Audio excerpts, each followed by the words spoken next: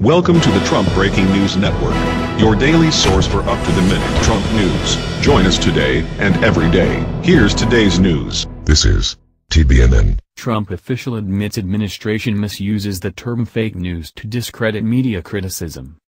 An aide to President Trump admitted on Tuesday that the administration is misusing the term fake news to silence their critics in the media. There is a monumental desire on behalf of the majority of the media, not just the pollsters, the majority of the media, to attack a duly elected president in the second week of his term, Sebastian Gorka, deputy assistant to President Trump, said during an interview with right-wing radio host Michael Medved.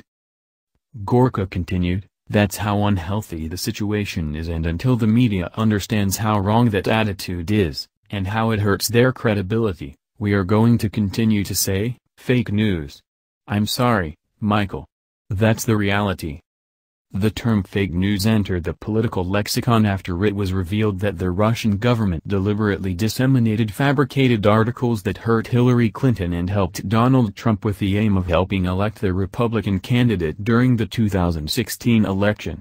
It only refers to stories that are without any basis in fact and exist to serve a specific propagandist's goal, such as that of Putin in aiding pro-Russia political movements throughout the Western world, and not simply any critical story that one side or the other in a political debate happens to dislike. This hasn't deterred Trump from referring to CNN as fake news for reporting on the existence of a dossier that included lurid allegations about the president, or claiming negative polls are fake news because they contain unflattering statistics about public sentiment toward the president and his policies.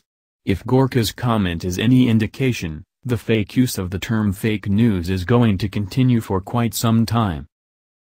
That's the news. Join us here every day. Be sure to subscribe and click the bell. See you next time. This is TBNN.